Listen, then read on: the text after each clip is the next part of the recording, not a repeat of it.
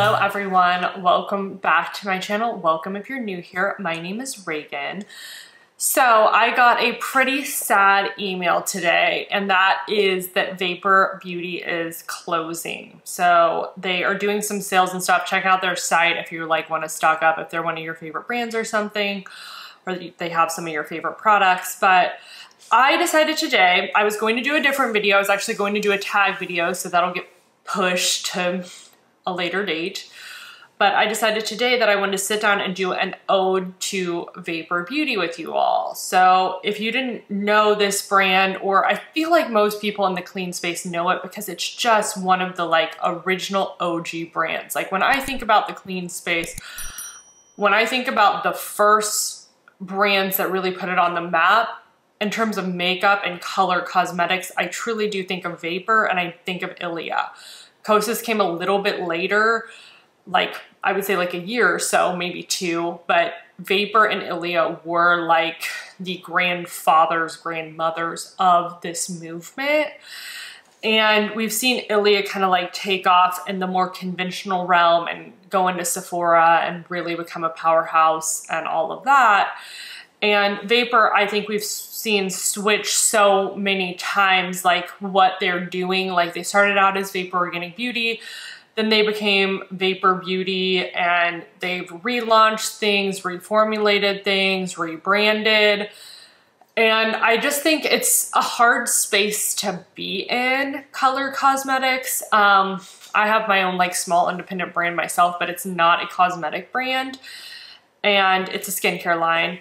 And the thing about color cosmetics, you have so many SKUs, you're trying to keep up with trends. And yeah, I just think the space has changed so much. And I don't know, it would be interesting to more kind of know with the founders, why they're closing. But I almost feel like it's they got too big in some ways for clean beauty, but they didn't really know where to go. Yeah, for small, independent, clean, green beauty. So yeah, that's just my personal opinion, but I've really liked some of their products over the years. I have reviewed them. They were some of the first products I ever purchased from Credo Beauty when the first store in San Francisco opened up. Gosh, this was in 2014-ish, 2015. And yeah, it's just weird. It's weird how time has passed, and I want to just sit down and do a full face with you all. So I know this is kind of blabby as an intro, and I'm a little bit somber because yes, I am sad about this. I do use their products, and yeah, there will be other things though I know that will launch in clean beauty, and we've seen new brands like Westman Atelier come into the picture and some others. So, you know, onward and upward. But before we go onward, I just wanted to do one last look with you all from Vapour.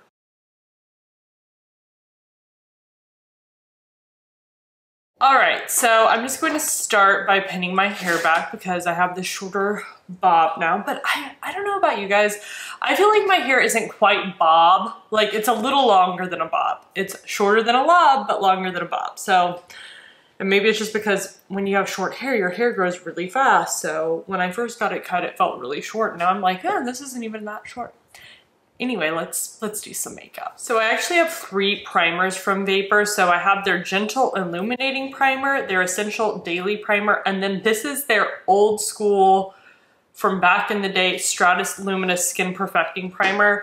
So they did a whole rebrand, I would say 3 or so years ago, where they went from, and maybe it was even in the pandemic, I don't quite have a timeline just written out or in my mind, but it was, you know, more recently they went through a rebrand from Vapour Organic Beauty to just Vapour Beauty. And they were still using more organic stuff in their ingredients, but it wasn't how the original Vapour Organic Beauty was, where it was super duper organic, natural, clean, all of that.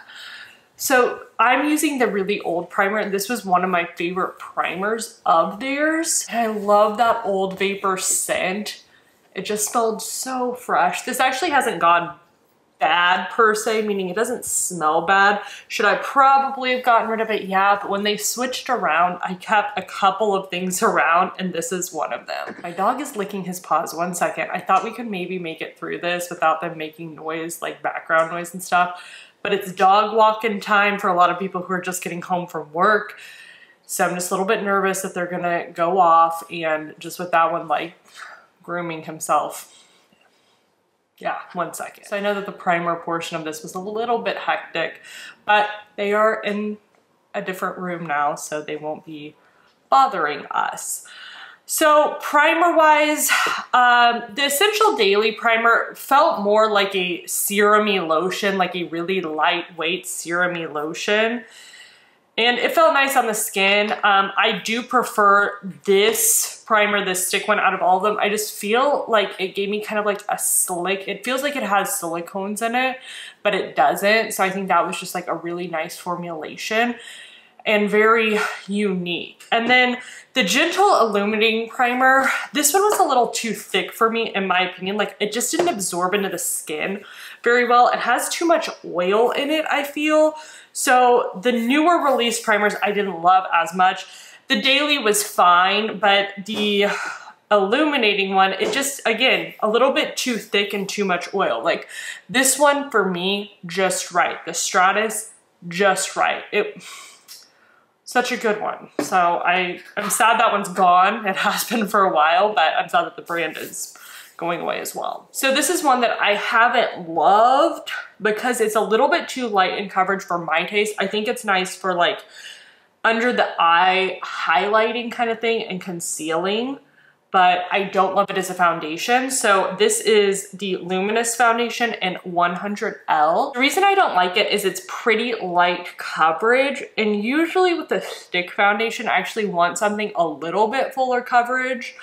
So if you're into that, like it's fine. There's nothing horribly wrong with it, but I just personally prefer something with a little bit more coverage, especially in this cream form.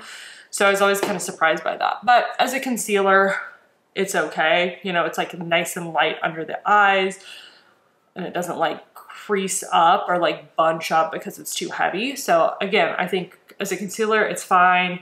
As like a light concealer on blemishes, etc., or if you just have really good skin naturally, it's pretty decent. But I actually am going to go in with something fuller coverage. So I zoomed you all in so you could just see this and how it looks. Like, because of that primer, it has some illumination under it to add almost a diffusing look across my skin to make it look more flawless. So using it with that primer, it's okay, but I still can see like some redness that I have, and I still want just a little bit more coverage. So that stick was one that I would never have like repurchased or anything, but because I have it, I'm going to use it today. And I don't have one of their concealers. I actually never really liked Vapour's concealer. Their foundation, and this one specifically, is really good. So this is the Velvet Glow foundation. I have this in 100B. The thing about this, I wish that they just would have launched, or I guess relaunched, Vapour with this product. I know that like I'm just being Monday morning quarterback sitting here telling you all my opinions, but I feel like the coverage of it and the versatility of it as a product was much better than this stick foundation that's very light coverage. And then the Soft Focus foundation, I kind of give it like a similar rating as the Gentle Illuminating Primer. They have a very similar consistency where they have too much oil to them, like, and they're just a little bit too heavy. And I just felt like it never really absorbed into my skin like the original Atmosphere Soft Focus foundation. So I never loved this as much as, you know, I love the original. So yeah, but this Velvet Glow was a really good product, and they only launched it with like 8 shades or something. So I wish they would have put more attention onto this product and just launched this as their like foundation, and then maybe come out with the other ones later. But this one was like one that kind of got cast aside because they discontinued this. And I've talked with my friend who, she has a channel on here, her name's Katie. She's a makeup artist, and this was her favorite to use as well. And she's worked with a lot of clean products and stuff. And I just think it truly is one of the best foundations from them, and it just gives really good coverage, and it absorbs into the skin with still leaving behind really good coverage, because a lot of times things like dissipate and, you know, don't leave anything, but this actually just absorbs nicely into the skin. It gives you a nice glow. I haven't used this in a bit, but just using it now, I'm like, yeah, this is the one I liked from them. And again, it absorbs into the skin. It doesn't feel heavy. It's pretty lightweight. And I felt like this could have competed with like the Ilia and the Kosas face oils more so than this guy, or the stick foundation. Like, I think these were different than those, but I think people, and people meaning me, really like the kind of like oil suspension pigment foundation skin tint thing. I just think they work. That's why everyone releases them. One thing about Vapour is brushes work nicely with their stuff, but straight up fingers and like the heat from your fingers, I have always, or has always worked the best. Okay, so a little bit of setting powder. This is my favorite, or one of my favorite pressed setting powders in the like clean green beauty space. So I'm sad that they won't be making this anymore because it's so lightweight. And this is what I recommended as like kind of a sister, or what I've recommended in the past as a sister product to the 14E setting powder, because this one's pressed, that one's loose. These are both super lightweight, and that's what I appreciate about them both, because some setting powders can be a little bit like heavy and cakey, and these ones like just really absorb into the skin and like mattify. But also, you'll just see as I put it on, it leaves behind some of that glow as well from my other products, because I do like to have like a healthy, you know, glow that doesn't look super donut face, like glazed donut oily face or whatever. Okay, so bronzer. I actually have really liked this bronzer. I've been using it this week as my contour. I also used it as an eyeshadow too, so that's how I'm going to use it today. So I'm just gonna carve out my cheekbones. I put it like pretty high, but this tone goes really nicely with my skin tone. I know this is super cute, but you'll see. And then I also just take the product directly and put it on my finger so I can contour my nose this way. Just a little bit easier because this is a fat stick. And I'm also using it in my crease because I don't really like Vapour's eyeshadow quads, unfortunately. They just never worked for me, and I just didn't think they were that pigment or creamy or easy to work with. But this in the crease worked very nice. And clearly I'm like going a little bit like down, not just into the crease too, but that's fine. So I'm just using my handy dandy, very old stippling brush to blend this out. So I have two of the multi-use. So I have one in Sultry, and the other one that I have is Intrigue. I'm going to use Intrigue today on my cheek. So one thing about these, they were not as pigment as their original multi-use sticks. Like, I'm really pressing this into my skin to get some payoff. These were fine, not a fave. Their original multi-use I loved. These are much waxier and just harder to work with in general. So that's that on that. This is actually the first Vapour product that I ever tried. So it's the Halo Illuminator in Moonlight. So this is from the original Vapour line, the original Vapour Organic Beauty line. I also have their Moonlight Highlight Stick as well. But I want to use my favorites, and I do like the Moonlight enough. Like, it was pretty easy to use, had decent illumination, but Halo was like chef's kiss, my favorite cream illuminator. So just that, I'm going to keep this around. I'm going to use it maybe on and off camera. We'll see if I kind of bring it back onto the channel, because I don't like to like support using expired makeup, but at the same time, this is just such a good one. Like, I love it. It just is the perfect, like, how it just like infuses into the skin. It's just so creamy and easy to blend out, has the right amount of illumination. That's why I've kept it around. I also have their 24 karat gold from their original. I didn't love this one as much as I loved Halo, because Halo was just like everything. Okay, and then I'm going to use the Moonlight stick on my eyes because I use the bronzer. They have the exact same packaging, just different products inside. So I'm using my finger and I'm just pressing this into my lid. I do not have one of Vapour's eyeliner pencils, so I'm just using some Jones Road just to give a little bit of definition to my lash line. So I do have one of their brow pencils, and I have this in shade Dusk. So this is a more taupey shade. And I'm just focusing this on the back part of my brows, and then I'll kind of bring some of the pigment up to the front part. I don't like when my brows are like front heavy and not back heavy. It just doesn't look as natural on me. So unfortunately, I just never really liked Vapour's eye products in general. So I don't have their mascara because mascara you have to get rid of pretty often. So I'm using Talk Beauty's mascara on my lashes. Again, eye products, like their brow pencil was pretty decent, but I just never really liked their shadows or mascaras. I'm not sure if I ever tried an eyeliner. I just don't really remember. All right, so there's my eye look. Again, I did use the Vapour bronzer and the illuminator as my eyeshadow. I think it looks really nice and pretty subtle, but it gives, you know, a little bit of glow and illumination to my eyes to like make them a little bit wider awake. So I do have a couple of Vapour lip products. So I have their Lip Nectar in Hint. So this is a really nice, lightweight, moisturizing lip balm lip tint product. And it's just a nice pink shade. So I did like their lipsticks. They're pretty opaque and you have to work with it a little bit. So let's apply it together. I do want to use a lip pencil, which I don't have a Vapour one. So I'm just using my Jane Iredale Spice lip pencil.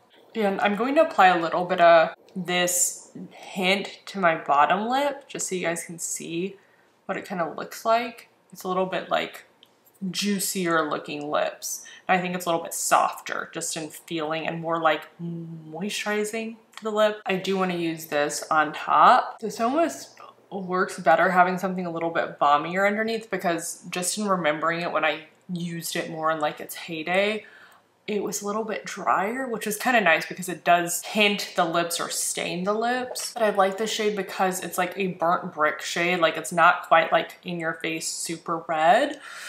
It has some more like orange tones to it as well, and brown. All right guys, so this is my final look for my ode to Vapour. Yeah, I'm sad about this closing. Straight up I am. I'm not shocked. Like, I mean, I think initially I was shocked when I got the email because it just wasn't something I was expecting on a Monday. But we've seen so much change from them. And a lot of times, like, a lot of change comes and either you grow or you flounder. And I'm not saying flounder is that that's just the only term I know how to use. And I think that's why they're shutting doors. We've seen them kind of rebrand and go in a different direction, and I just don't think from there they could really like grow and expand out to like what they wanted to be. And I'm sad about this, but you know, onward and upward in kind of the like clean, small indie space. There will always be new brands launching, but I truly feel like Vapour was the OG in this space. And I have a lot of respect for them, and I have a lot of respect for their founders. So thank you guys so much for stopping by the channel. I hope you enjoyed this video, and I will see you in the next one. So I'm trying to get on a more regular filming schedule. We're almost done with this house, guys. So this reno will be done before the end of the year, which I'm very happy about because I just want to roll into 2023, have a regular 3-day-a-week filming schedule.